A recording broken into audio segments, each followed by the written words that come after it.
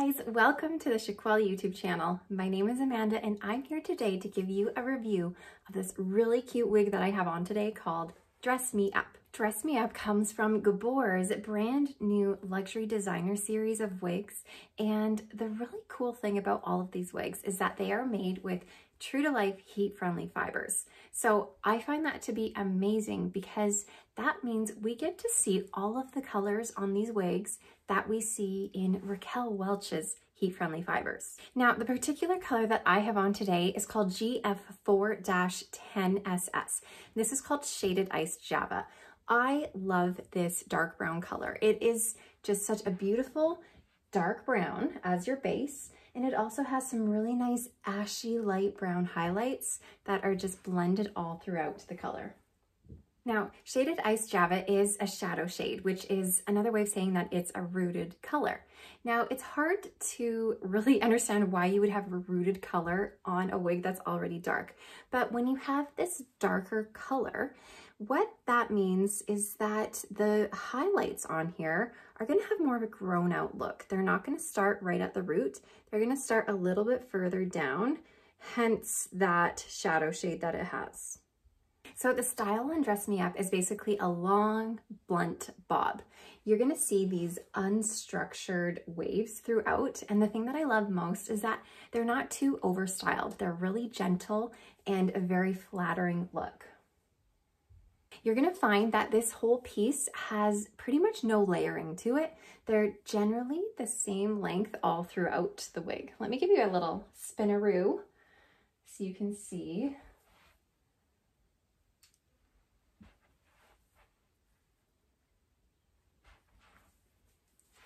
You'll also notice that the ends of the waves are going to be a little bit straightened out. So the end isn't going to finish off the curl necessarily. It's generally a pretty straight and, again, blunt look. You're going to find that in this wig there is a little bit of permatease throughout sort of the mid sections of wefting here. So it's going to be right at the base. There's also going to be some permatease at the back of the wefting, as well as a little bit on the top here and the crown. Now, I don't want you to be scared of this permatease. So many people are so scared of permatease, but this permatease really does add to the structure of this piece, and it's not so overwhelming that it's gonna give you this giant poof of a helmet on your head. It's a really flattering amount of permatease, and like I said, nothing to be afraid of. If you want to add more volume, then you can definitely really get in there and use that permatease to your advantage and give it that added volume. However, you can also really tame it down to give it more of a low profile look. I find that this wig has probably about a medium density to it. So I usually measure this by if I can tuck it behind my ears. So on this one side, I can generally tuck it pretty easily, but that's because this is a left part and there's less hair. On this side, I do have a harder time tucking and having it stay or being too poofy. So there is a good amount of hair on this. It's definitely not a low density piece, but it's also not like insanely high density. It's just your average medium density piece. I will let you know that I did take this out of the box about a week ago, and I've worn it 3 times since then. But even though this isn't like fresh out of the box, the only thing I've done to this is just taken out the zigzag part. I haven't added any heat or product or styled it at all. I've just worn it a few times just to kind of see how she feels and what she does so that I can share it with you. Now, if you know anything about heat-friendly fibers, you'll understand that they tend to tangle and get a little bit more clumpy more easily than your standard synthetic piece.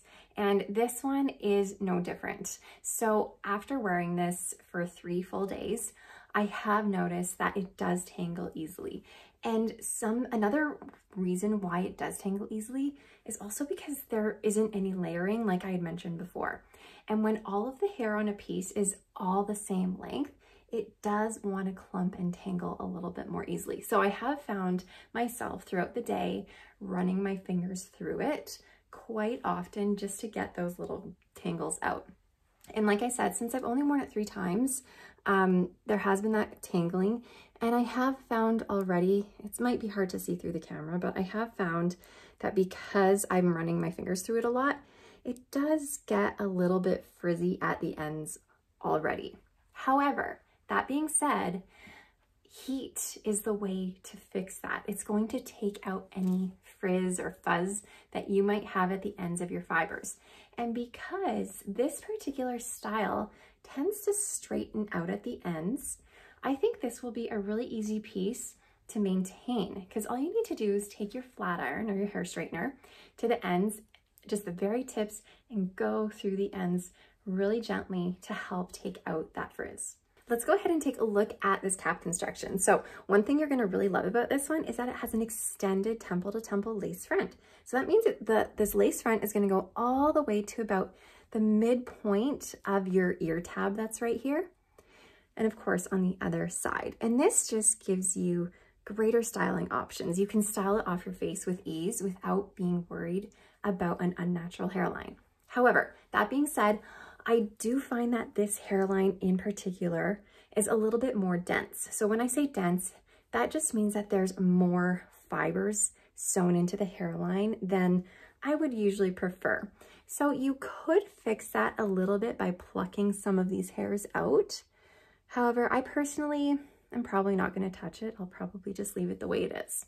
Now, something else I think you'll really love about this cap is it has an extended monofilament left part. So when I say it's an extended left part, I mean that it's going to give you the illusion of hair growth right from your scalp on your left part. And it's going to go so far back, all the way back here. And it actually curves around. I don't know if you can see it curve around. I'll show you the inside of the cap in a minute. But it's way extended to the back, which is going to give you an even more natural appearance. Let me take this off so we can take a look at that inside of the cap. So here's that extended, hold on, this will be better. There we go.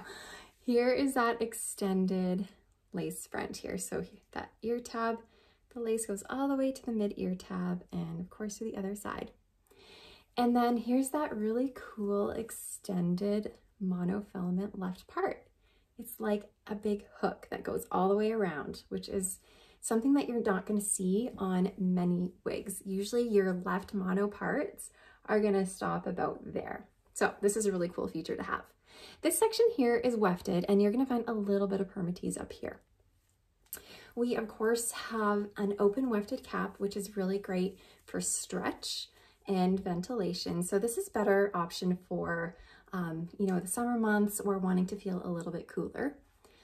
We have your ear tabs here, they're velvet, and inside is that metal stay that helps to keep the wig down and close to your temple.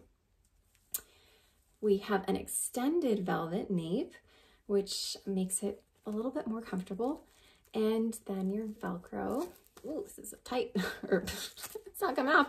Oh, it's a strong one. A Velcro adjustable strap for your circumference. Now, let me just talk about the fit for a second. I am generally a petite size. I wear a lot of average sizes just because there's, you know, more options out there. Ugh, oh dear. But I should be a petite size. So I measure 20.5 inches in my circumference. 11.5 inches front to nape, and 11.5 inches ear to ear. That being said, I do find that this wig fits me pretty good. There's always going to be a little bit of bulk for me in the back of the cap. I can probably pinch about an inch of extra cap back here. But the circumference is pretty good. I've adjusted the Velcro in just a little bit, but I find this to be a pretty true to average fit. If you're interested in purchasing this wig, then make sure you check us out at chiquel.com if you're in the United States, chiquel.ca if you're in Canada, or chiquel.com.au if you're in Australia. And if you found this review helpful, then make sure you click that like button and subscribe to my channel where I can give you pretty much any information you need on wigs, toppers, and alternative hair.